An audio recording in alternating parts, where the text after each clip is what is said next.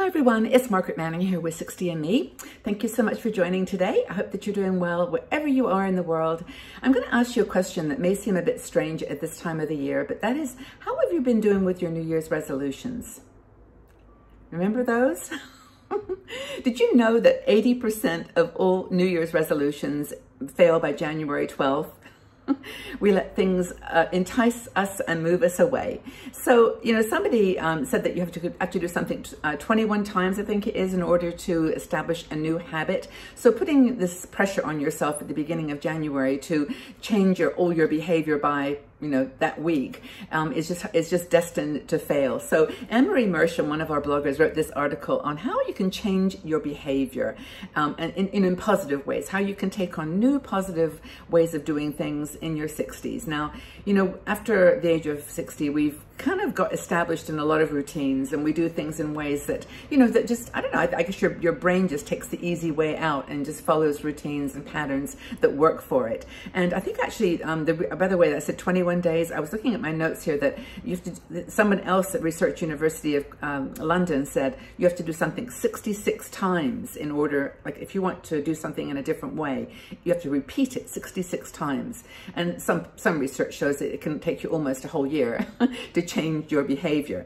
So, I think one thing that I always do is, like, if you give yourself a connection between the thing that you're trying to change and then something that is good, just makes you feel good, and a reward, a kind of a little, and also to appreciate the process, like that you're doing it rather than, having the actual outcome. So rather than saying, I'm not going to celebrate until I've lost 20 pounds, just say that, hey, I'm watching my diet, I'm eating less dairy or less carbs or whatever, I'm doing some fasting.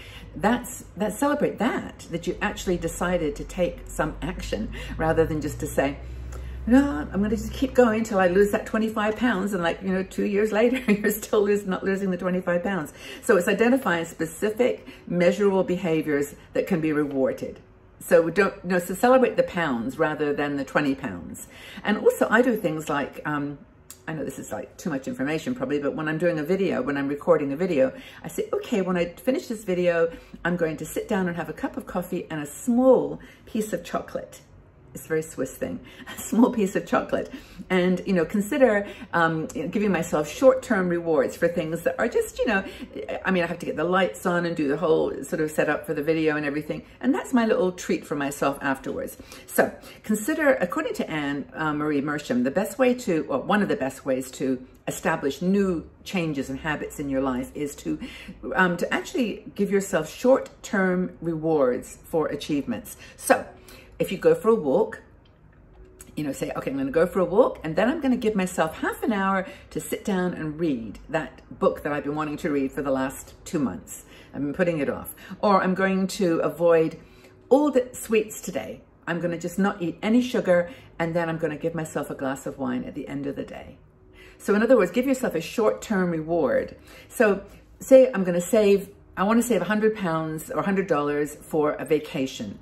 So when you save 10, treat yourself to watch a movie. They're not necessarily one that you have to pay for, but you're going to watch a movie, or you're going to entertain, listen to a TED talk that you've always wanted to listen to, or maybe just take a little bus ride somewhere. But just again, if you've got a big goal that is going to take time. saving $100 may take you a month if you are on a fixed budget and you still have the same things to purchase and rent and bills and everything. $100 might be challenging, but every time you save 5, give yourself a little pat on the back, do something, one gummy bear, one jelly bean. And, that's kind of, actually jelly beans, in fact, are one of my things. So, when you do something good for someone else, like say, for example, that you decide today, you're going to send 5 emails to friends, people, just to say hi. It doesn't have to be like a long, convoluted conversation. It's just, hey, Sarah, I was just thinking about you today, and I wondered how you and your 2 beautiful boys are doing, and, just sending you lots of love.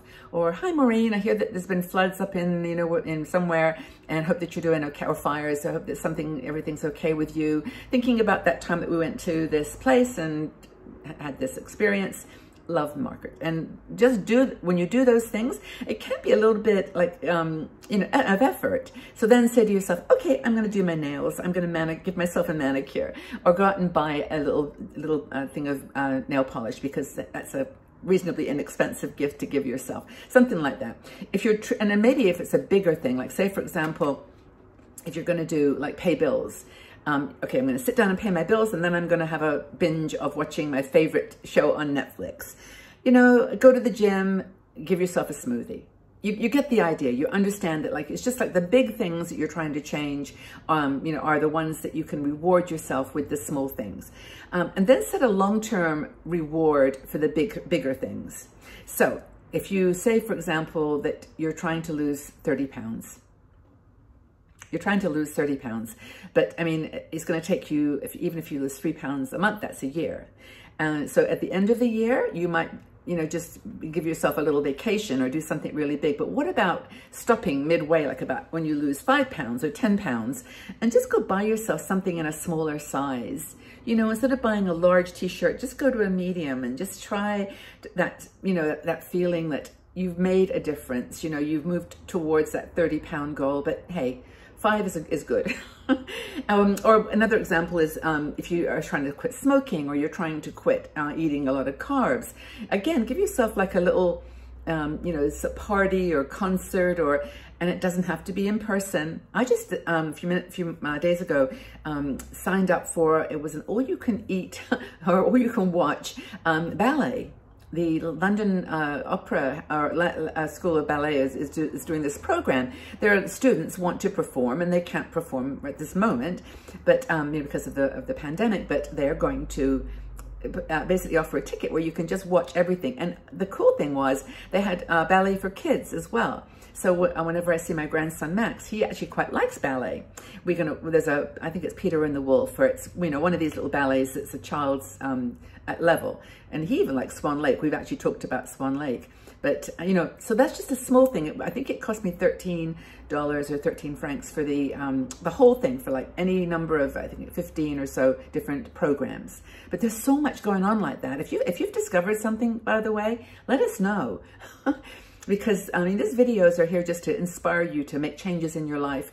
You know, and I talk about things, you know, based on an article from our blogger, but you may just have discovered completely by yourself how you managed to bring change into your life through some reward. What is another way she gives? Oh yeah, learning a new language. That's a big one. If you say, I really want to go to Paris. Okay, so learn a new language, and at the end, when you can speak reasonably well, then go ahead and buy that ticket, or save for the ticket using the other technique. I know some of these things are kind of unrealistic for a lot of people, but I think most people, if you really want something, you can make some cuts and adjustments to your expenses and get that thing that you really want. So I guess according to Anne, and I think she's totally right, is that everything's possible. You know, everything that you want in life is possible, and every change that you want to make is possible. The one thing she does say, though, is to not use food as a reward. And I mentioned earlier my chocolate thing, that, I mean, that's kind of like literally like one little bit of chocolate or one little jelly bean. But don't say, you know, if I just do this and this, I'm going to have cheesecake. Knowing that one of your other goals is that you don't want to have, you know, 500-calorie dessert in front of you.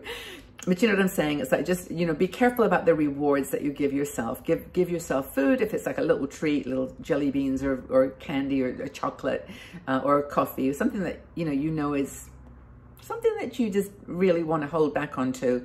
But then just do the thing that, you know, that gives you that little bit of motivation. Don't ruin your efforts with inappropriate rewards. And that kind of goes together. And what else is it? Yeah, so rewards might be the ticket, maybe not. Has it worked for you? What would you consider a great reward for like losing 30 pounds, or for, you know, breaking a habit of not going out and exercising, or, you know, just not making contact with friends? What is a habit? Think about your New Year's resolution. Go back to that. What did you resolve to do? And how can you reward yourself now for doing it? We've still got a few months left in this year. Half the year is still ahead. You can still start again. Do a mid-year resolution. And if you want some help, actually, 60andMe, we have a supporters group on Patreon, patreon.com/60andMe. And we have a smaller group of women there that get together. We have exclusive videos and also private live shows. And we talk about stuff like this there. If you need a little motivation, that might be a good thing to join. So just check it out. It's Patreon, patreon.com/60andMe. And we'd love to have you there. Some real good friendships are being made too, which is interesting. There's a siren coming, so I apologize for that in advance. But living in the city, yeah? You know that sound. Okay, we'll wait for it to pass. But anyway, also I was going to say thank you for watching this video. And if you did enjoy it and you want to watch more, we do 4 videos every week. So just subscribe to this channel. I would really appreciate that. And also press the notification bell, because then you'll know when new videos are being released. And at a minimum, give me a thumbs up for this video, because that enables YouTube by its magical algorithms to share with other women. So you're giving them a gift if you enjoyed this video. Okay, everybody, well, take good care. Have a wonderful day wherever you are, and sending you lots and lots of love. Bye for now.